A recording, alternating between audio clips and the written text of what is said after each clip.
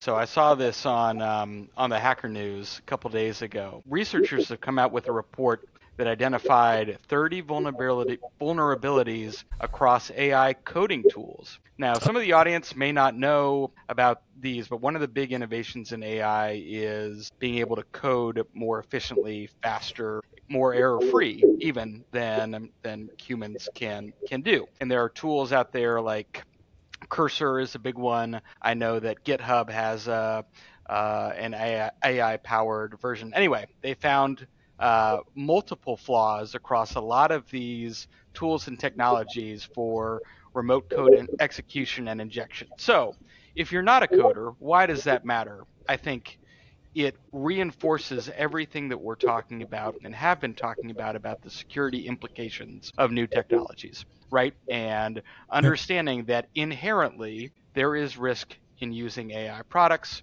being mindful of that, prioritizing your security practices, being careful what you give them access to,